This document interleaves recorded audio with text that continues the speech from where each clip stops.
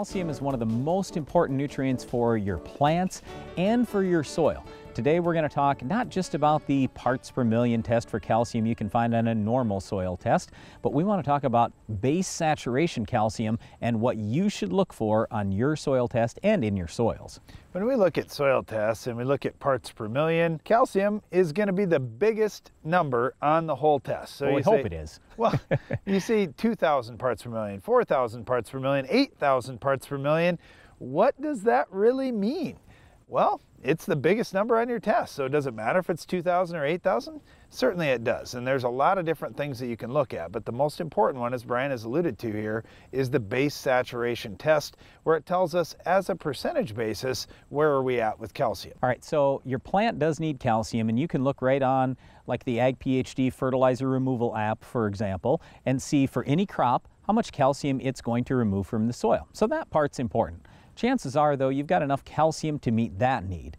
But what you may not have enough calcium for is to have overall good soil health. Here's the thing you got to understand. Calcium's a very big molecule. And if you put a whole bunch of calcium in the soil, you have your level relatively high, you have all these big molecules there, that means air can go down a little bit deeper in the soil. So calcium is key for soil porosity. It's key for air moving down in the soil.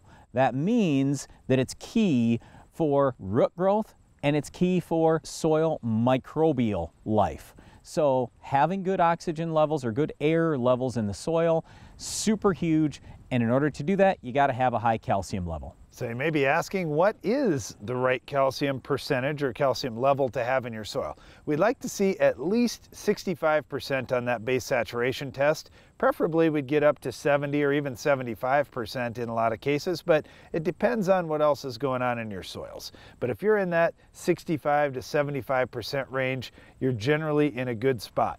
Now that calcium is super important, as Brian mentioned, for soil health, also for getting nutrients into plants. If you've got good levels of calcium, that's opening the door into the plant to get every other nutrient in there. So it's really important for you to have calcium on that soil. So the reason today why we wanted to talk a little about this base saturation test and 65 to 75% calcium is just this. Very commonly, base saturation is left off the soil test.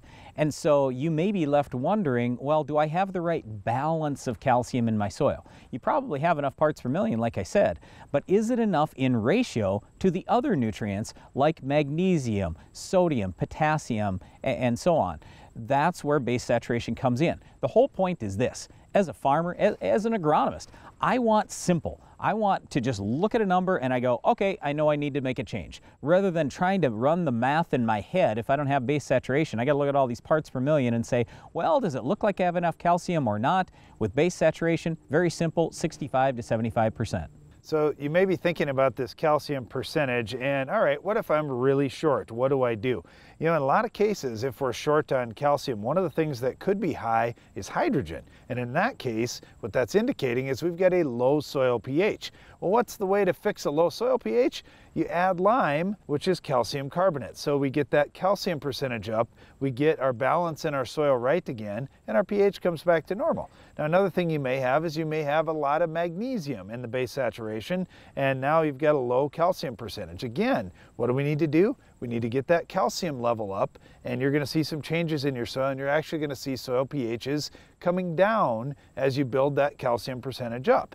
Now, I mentioned lime as being a potential calcium source. Another one that's very commonly used would be gypsum, which would be calcium sulfate. There are many different calcium sources out there. You'll just have to look at what's available in your area, but certainly the two most common ones are lime, that often gets used when we have a below 60% base saturation calcium, or if we have a very low soil pH, and then gypsum, calcium sulfate when we need some sulfur in addition to the calcium, or if we just have that local source available that's very inexpensive. Now, if, let's say, to Darren's point, your lime source is super cheap, it's right there, and you go, man, I don't want to spend all the money on gypsum because I don't have a local source. I want to do lime, yet my pH is high. You can do that. But you're probably going to want to supplement that with elemental sulfur because the lime's going to drive the pH up, the elemental sulfur can drive the pH down. But anyway, again, there are lots of different sources for calcium. We would just encourage you, if your parts per million are low, and especially if your base saturation calcium is below 65%, you need more calcium, it's time to get some applied. One other thing you may be considering applying is weed control for our Weed of the Week. Can you identify this week's weed?